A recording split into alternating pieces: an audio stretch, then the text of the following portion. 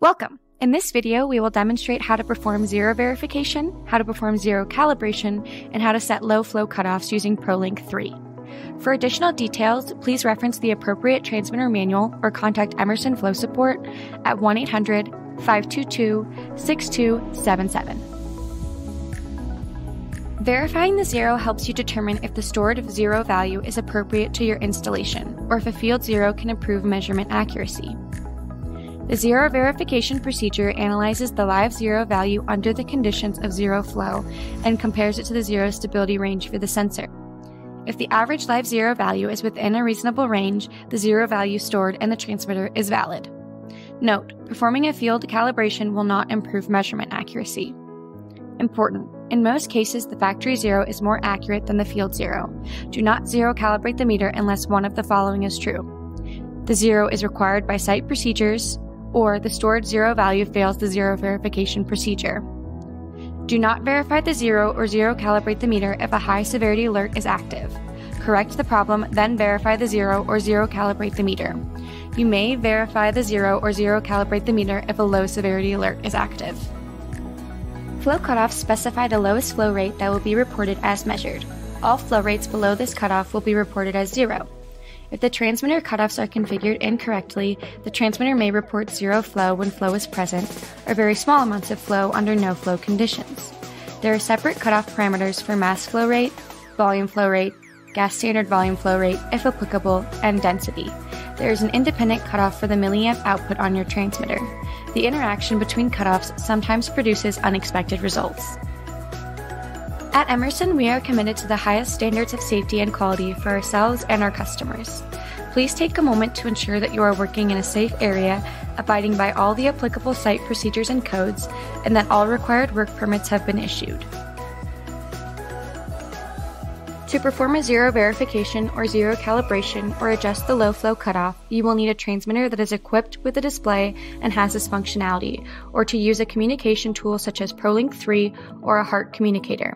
This demonstration will show how to perform these operations using Emerson's free ProLink III software.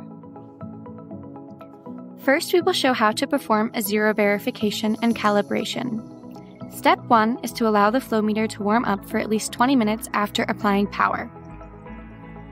Step 2 is to run the process fluid through the sensor until the sensor temperature reaches the normal process operating temperature. Step 3 is to stop flow through the sensor by shutting the downstream valve and then the upstream valve, if available. Step 4 is to verify that the sensor is blocked in, that flow has stopped, and that the sensor is completely full of process fluid. In ProLink III, choose Device Tools, Configuration, Process Measurement, Flow, then record the flow cutoff for the desired variable and set it to 0.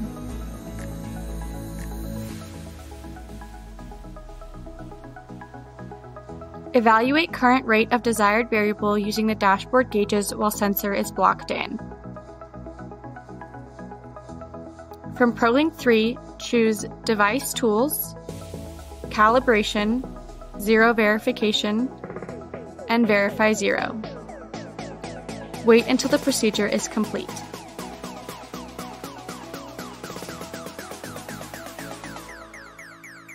Observe the drive gain, temperature, and density readings.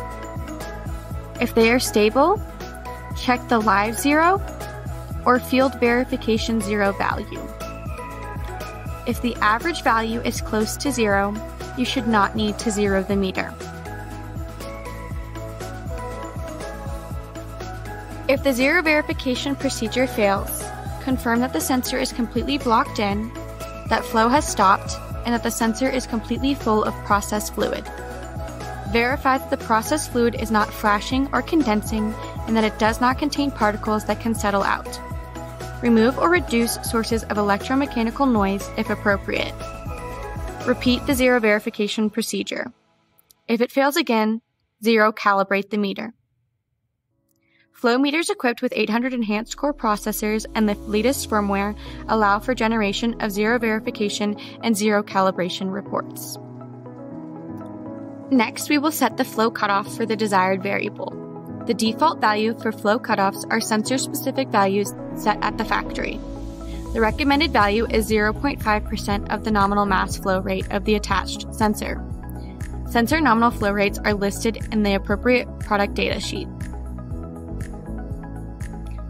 From ProLink III, choose Device Tool, Configuration, Process Measurement, and Flow.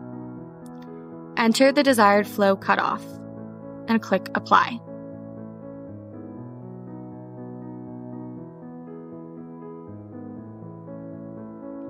Flow cutoffs define the lowest value that the transmitter will report as measured.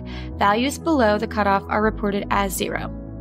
Milliamp output cutoffs define the lowest flow rate that will be reported through the milliamp output. If the milliamp output process variable is set to a flow rate, for example mass flow rate, the mass flow rate reported through the milliamp output is controlled by the higher of the two cutoff values. To avoid unexpected issues, the cutoffs are generally set to the same value. Although the recommended cutoff is 0.5% of the nominal flow rate, different applications may require higher or lower cutoff values to be used.